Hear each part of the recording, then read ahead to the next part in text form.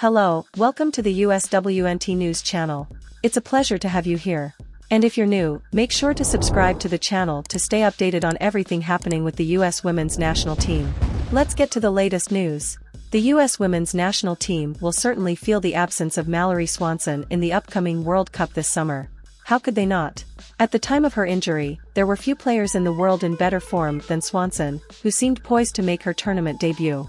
But on a day when the USWNT attack faltered once again, the potential replacement for Swanson stepped up and made a dominant case for herself.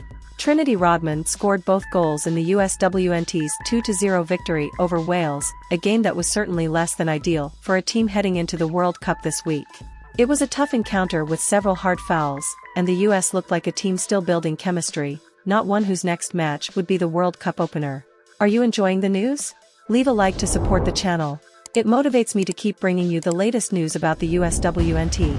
Thank you very much. Rodman made life a little better with her win, which came from a perfect cross by Sophia Smith. It was a standout performance from the Washington Spirit star, who actually came off the bench to play in the center, despite primarily operating on the wing. Her second goal, however, was the better of the two, with Rodman hitting a shot from inside the box to seal the 2-0 victory. Starting on the left was teenager Alyssa Thompson, and during her time on the field, the rising star was the most dynamic forward for the USWNT. Not everything she attempted worked out, but she certainly showed a lot of promise in what was a strong display. Now, Vlatko Andonovski has a lot to figure out. Does he go with Rodman or Thompson in the attack? How does he get more out of the offense than we saw against Wales?